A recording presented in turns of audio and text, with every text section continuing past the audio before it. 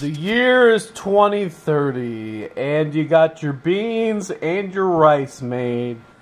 And the shell of the burrito kind of reminds you of the moon. And what you'd give to see that moon again. You've been living underground for several years now in your bomb shelter, making these kind of apocalypse recipes. But you know, time marches on and it's time to bring this final product to see what we're making. Microwave some of that rice.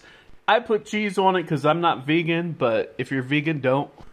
A layer of those beans, some fresh salsa, some lettuce and avocado if you got it. The avocados I got are way too hard to use yet, so this is it, I think. Bringing it in for the money shot. And it's time to see if its show is good. This is called the barbecue bean burrito. And if you wanted this recipe, you can get it in the Thug Kitchen Party Grub version. This was pretty much my whole weekend. Let's see how it is.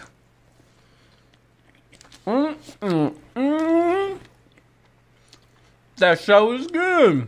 If you make this, you probably never had anything like it in your life. It's really different. Definitely put the salsa on thick. It needs a thick salsa.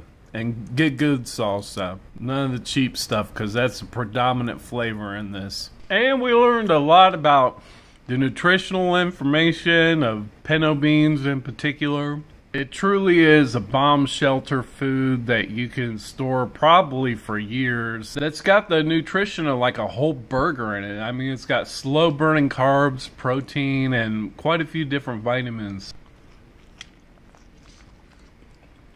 And the first recipe we made with beans, so is good. We learned that you can expect to be eating a lot more plant-based foods in your life as a matter of price efficiency and just the efficiency of everything. In fact, we saw that this burrito is already about 20 times cheaper to make than meat. And I'm enjoying it just as much as that chicken one I made last night. I got those huge extra large shells and this is my first one. I'm already starting to feel it. So it's pretty filling.